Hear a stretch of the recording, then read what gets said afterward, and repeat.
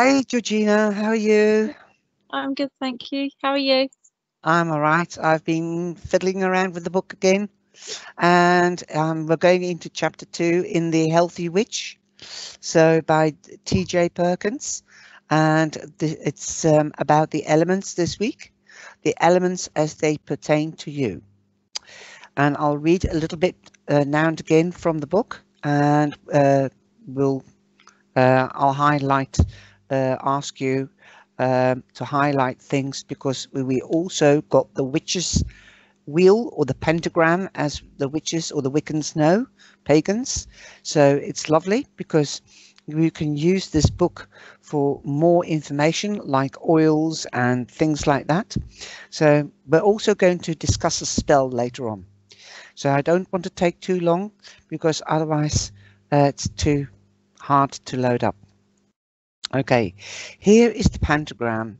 As we know, it represents the elements, but have you ever thought about how the elements relate to your body and organs and how that connects to your digestive problems and physical ailments? Let me show you. And I'm just going to show for the people the pentagram. I hope you can see it. You see that it's north, south, east and west, air and water, earth, ether, I think. No, fire, water, spirit, air and earth. Okay, we start with spirit and then it goes on to how can I fix, hang on a minute, earth, and then we go, so spirit is north, earth is east, and I thought that was water. Let me have a look. Go back. We've got spirit on the north, east we've got water, then 25 past we've got fire, then 25 2 is earth, and then we've got air at 10 2 or quarter to, and then we're back to spirit. Okay, so and it explains every element also resonates with another part of the body, and this is the part of the workbook. So I'm really excited to do one element today and to discuss that. So we've got spirit. The top of the pentagram is spirit. This is where the liver and the gallbladder preside. The gallbladder is the liver's partner organ, and it's integral to the harmonious function of the body. The liver has control over the heart and a little less control over the kidneys. If the liver is taxed to the point where it cannot filter out toxins going in, then that will cause liver failure. Once liver failure begins, trouble for the heart, kidneys and thyroid shortly follow.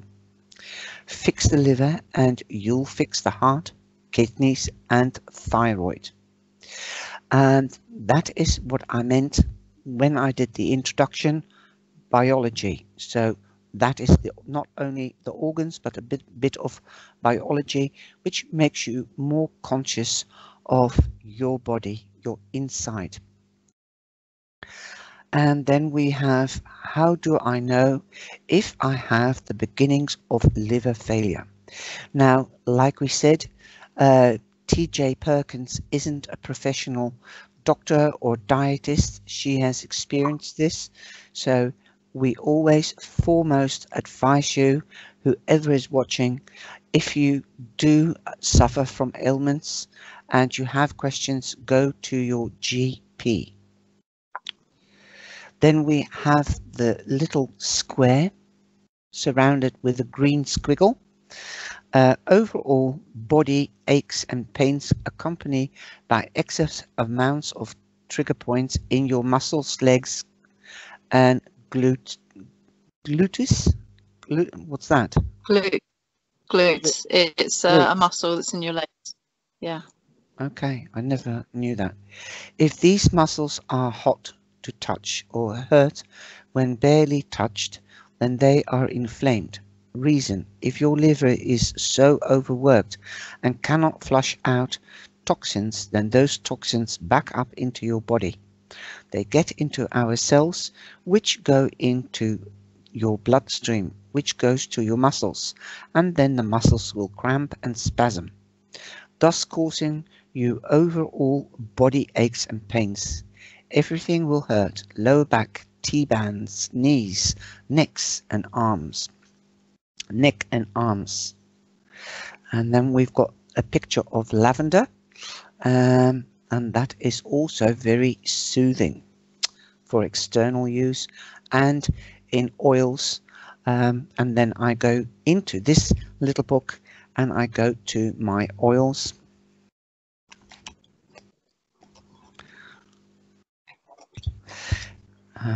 And gemstones as well. Let's have a look.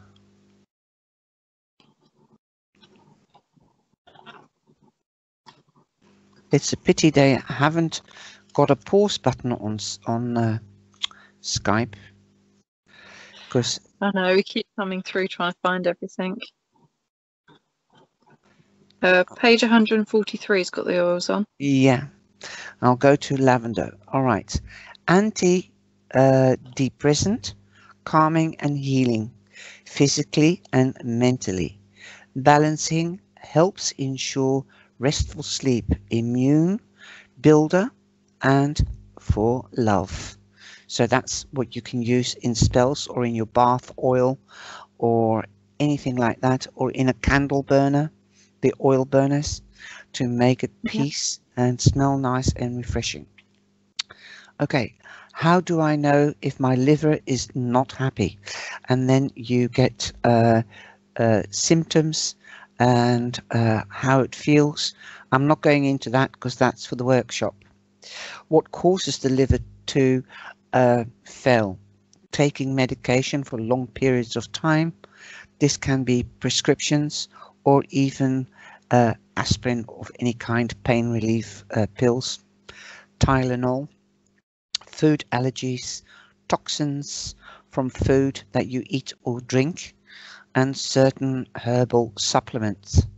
Perhaps hepatitis as an illness or other viruses.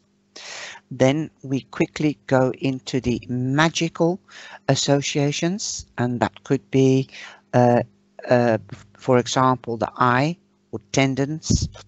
It is also a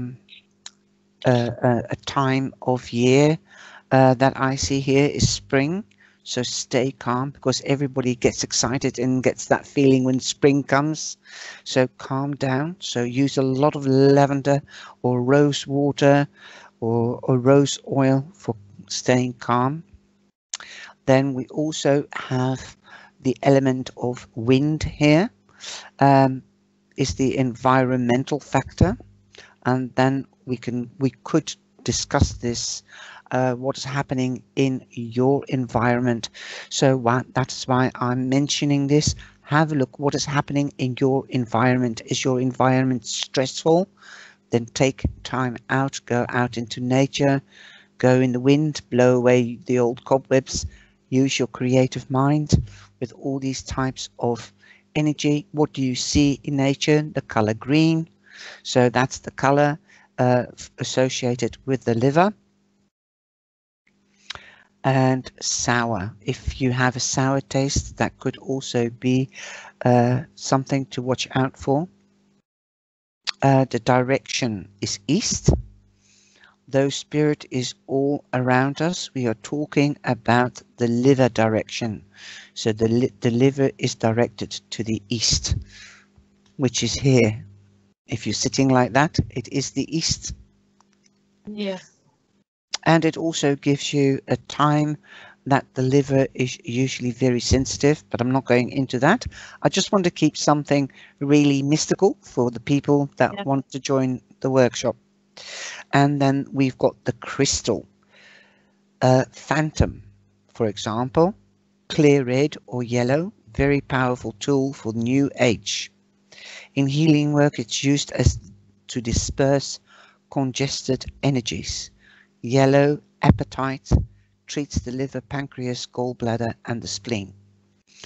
And so it starts talking about it as well, what it does, and then how can you fix the gallbladder.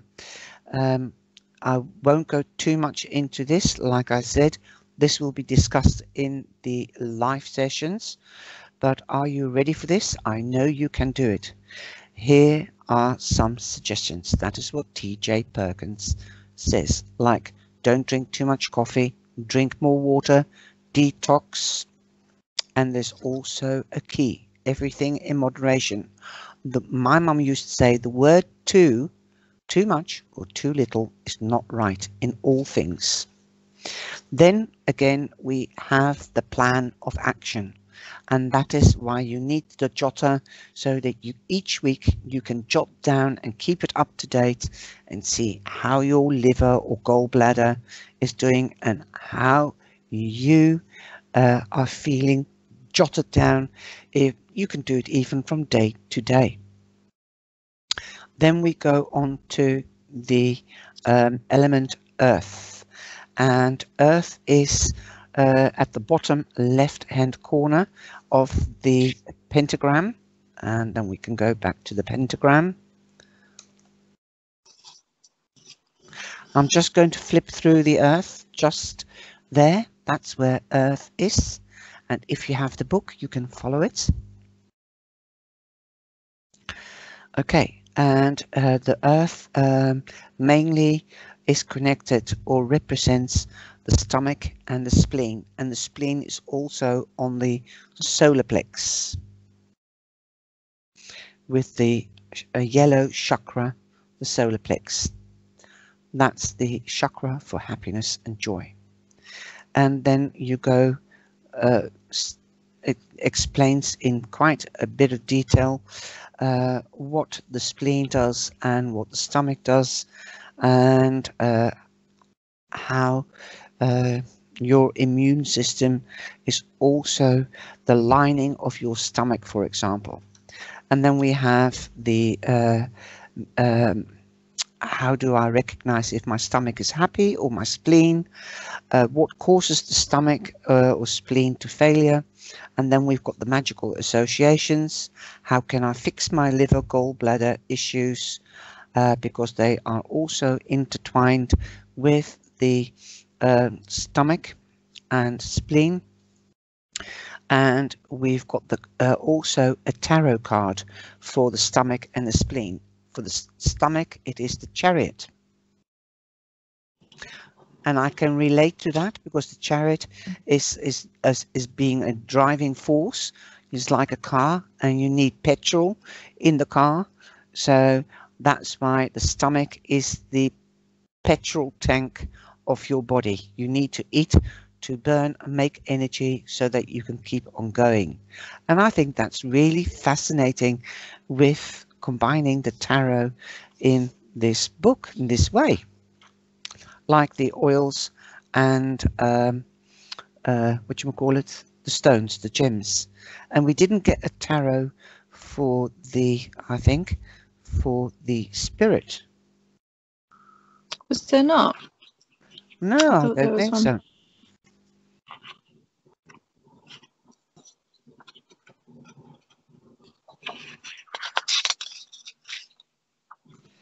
Let's have a look. Yeah, the Justice card. Where did you see that? On page 24? Yeah. It's just above the Crystal Association. Oh yes, the Justice. Yes. That's nice. Balance. Okay. That is spirit. Yes, justice, thinking. Spirit is air. Right. I see how it's working now. Last week, or right at the beginning of the series, when we did the introduction, I started to think in tarot just because of this book. And do you remember? And do you remember that I made a lot of notes on the on the 13 rules? Okay, and then we go. And then we go to water, which is the urinary bladder and the kidney. So not only emotions. So, and this goes more into also how do I know my kidneys and bladder are not happy? For example, loss of hair or forgetfulness or urinating frequently. And the airs, hang on a minute, this was water, wasn't it? Yes, water. Yeah. And water is 10 past 2 on the wheel, just there for anybody that wishes to know and see.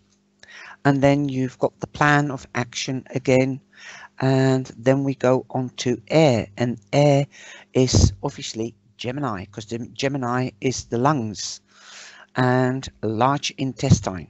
So, and that goes also into discussion that these two organs have a very close energetic relationship with each other, and you've got two, right? Again, Gemini. So let's have a look. And then it goes into magical associations and how you can fix it. And wow, I didn't even know that. The card, the lovers, that's Gemini. Yeah. You could even associate it with the deity, Archangel Michael, because he's air. He represents the throat chakra. Yeah.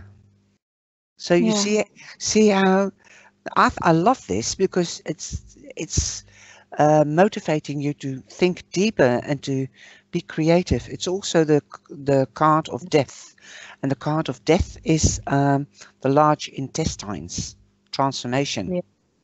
Because once you eat, you transform into an energetic ball of fire. Okay. Okay.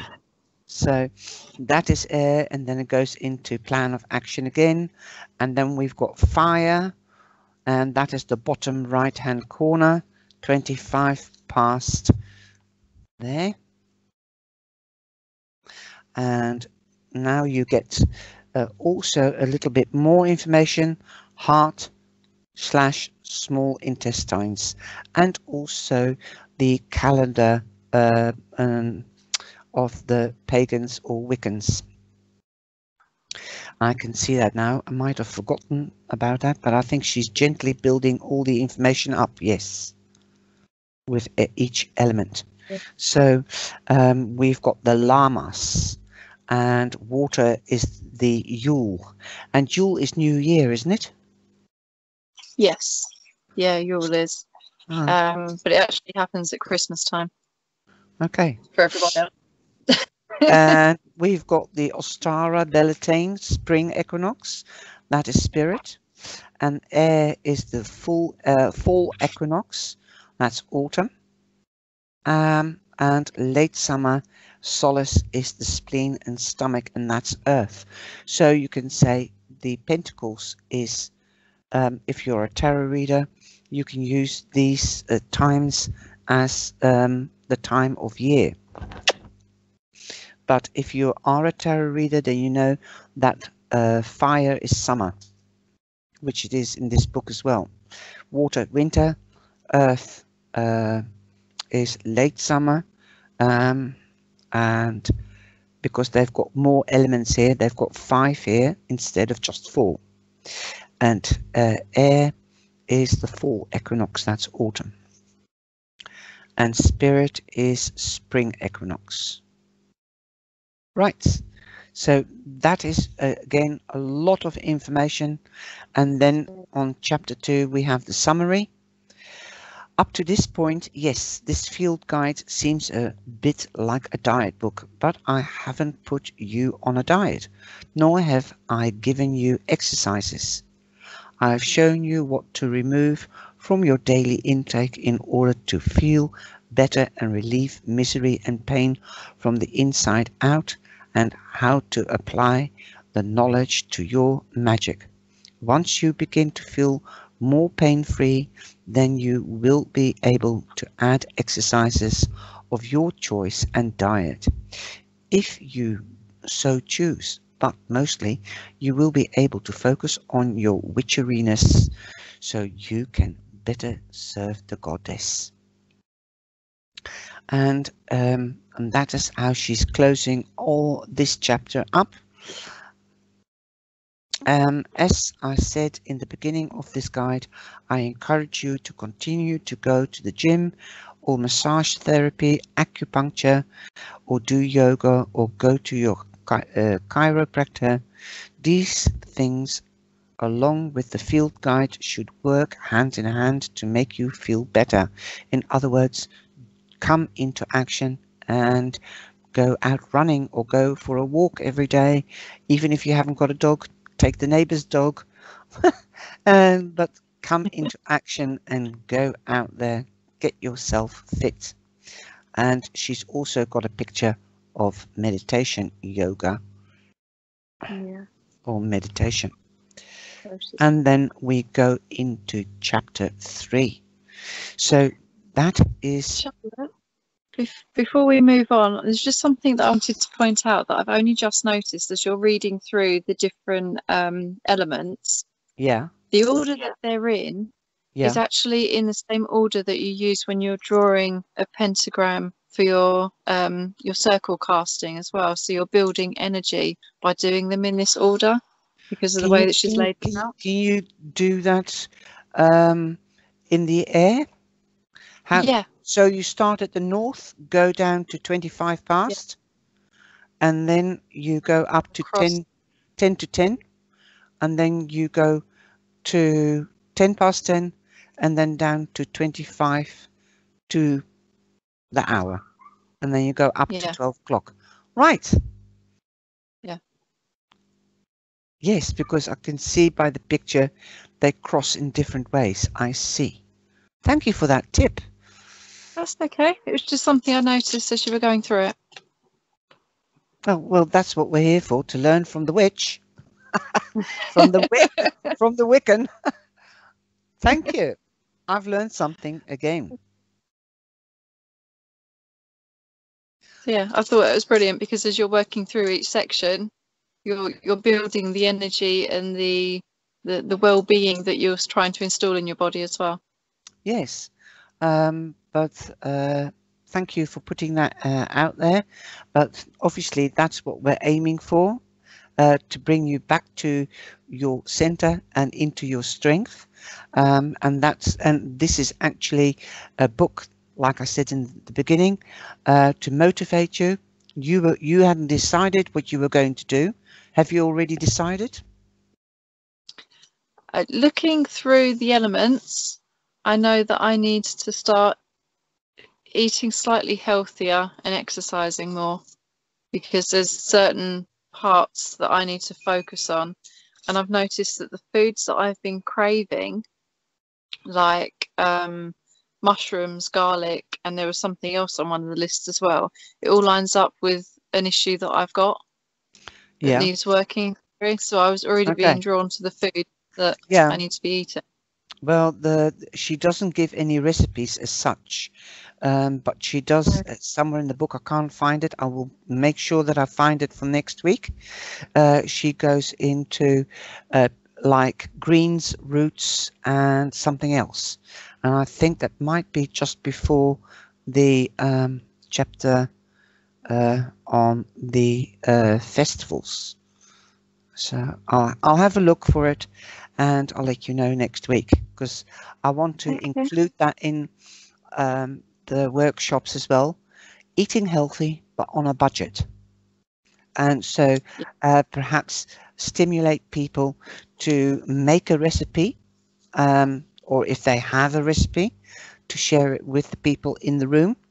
So I want to budget it for low incomes. That is my idea, because you don't have to spend so much money to be able to make yourself or keep yourself healthily maintained. Yeah.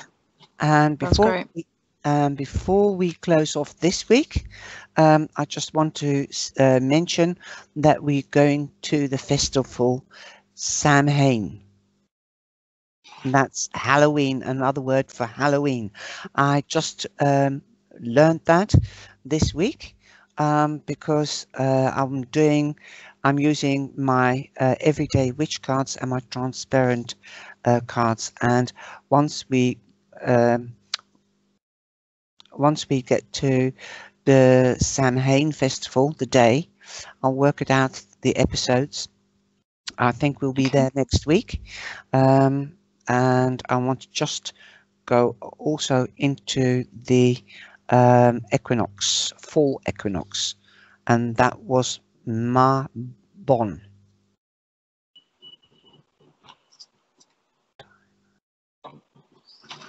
I just wonder. So, and I like the name Mabon. It sounds French. Yeah, it does. Let's have a look.